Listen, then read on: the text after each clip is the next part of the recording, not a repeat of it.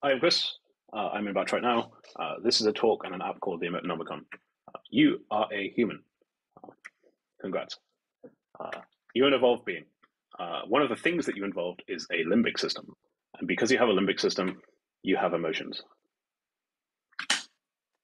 Sometimes they suck. They're hard to talk about.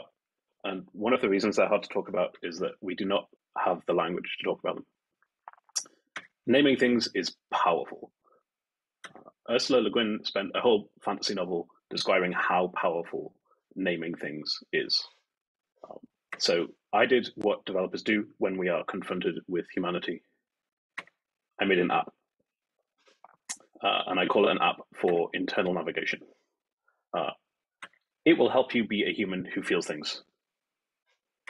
That's a lie, but I still hope you enjoy it. So you can do that. You can enjoy it or not at standard.dev/Emotinomicon, and I'm going to go demo that right now. This is the Emotinomicon. It's mostly a combo box interface where you tell it how you feel. So right now, I'm feeling joy. Joy is an emotion of great happiness or deep contentment. Maybe I'm actually not feeling joy. Maybe what I'm really feeling just now is more like elation, because there's like a little bit of like energy and anxiety in giving a talk, which is an exultant or ecstatic state of great joy or well-being. In fact, maybe in fact I'm feeling triumphant, which is an overwhelming feeling of success, achievement, or superiority. But there's also like definitely a little bit of anxiety there.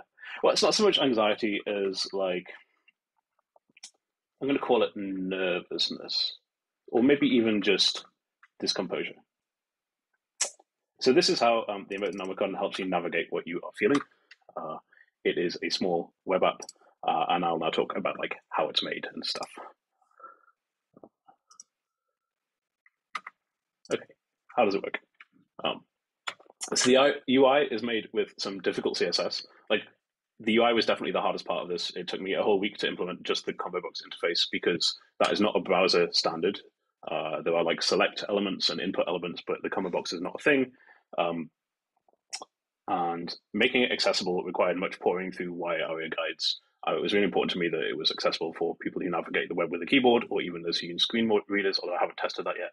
If you use a screen reader, I'd love to talk to you. It was also made with Svelte.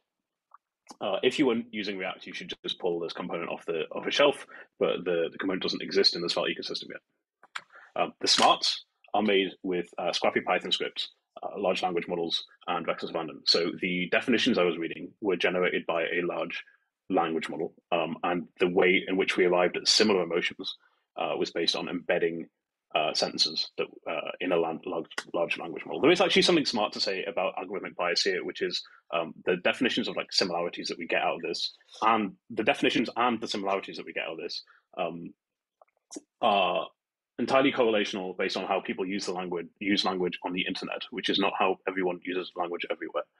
It's worth being aware of. Yeah, so we got to the embeddings, which is how we determine similarity by, this is pseudocode, you don't need to read it, embedding the sentence I am feeling, and then each emotion, there are 177 of them, I cribbed them from a psychology textbook.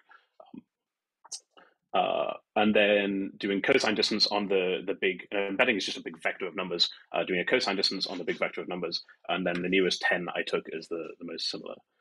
The way that we got to definitions was we seeded it with some dictionary definitions, so I took 10 emotions, also suggested by the psychology textbook, gave them definitions, and then asked the model to complete the last the last sentence, which is just like some emotion and then a blank space.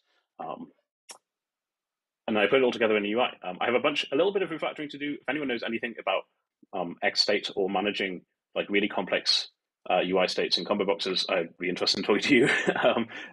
And otherwise, I'm happy to talk generally about like how it works and such. So thank you for coming to my head talk.